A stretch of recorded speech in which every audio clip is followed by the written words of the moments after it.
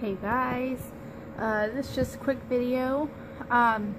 Excellent news happened today for my family and me.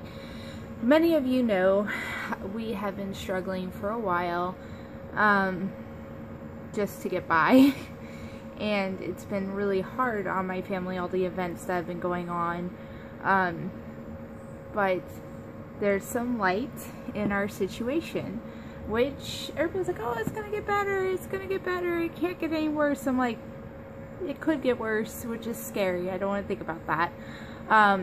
But basically, an organization of sorts is helping me and my family out to get caught up on bills and such. So I'm not going to state who or what or whatever, but I still can't believe it. And my mom's always taught me to kind of wait for it till it's in your hand to really believe it. But to know that something's been approved and everything, and you're going to be okay, and there are people who care and who are willing to help, means a lot. I still have a lot of pride and still feel as though I don't deserve anything people do for me, or want to do for me, or feel as though they should do, because I don't know. I just feel like I'm only Katie, and I don't know. But thank you guys for your support and thoughts and such in this time. It's been really hard, and I just finally have some happy news, and I know I'm not like, oh, no, but I'm tired. That's pretty much why.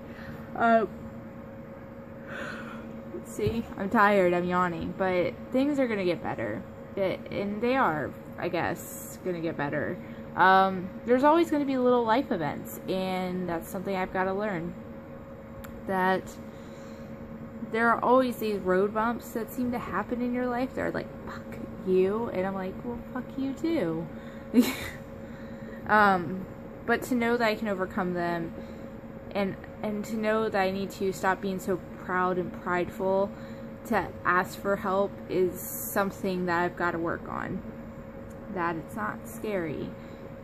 That if someone says no, then they say no, and you've got to figure out a different way. You've got to figure something else out, right? But we're all in these little boats together, going down the same freaking stream of life. And sometimes you just want to throw your paddle in the water, but you can't do that because you still need your paddle. And you can't, I mean, what are you going to do? Well, I mean, I guess you could paddle with your hands, but what if there are sharks in the water? You got to think about that. And what about piranhas? What if it is a piranha shark-infested pond, and you put your hand in there? You're gone. You're gone. But you could outswim these, but you're probably not going to, because they will get you. So think about that. Think about that. Life is full of sharks and piranhas, and there's Lily. What did I tell you?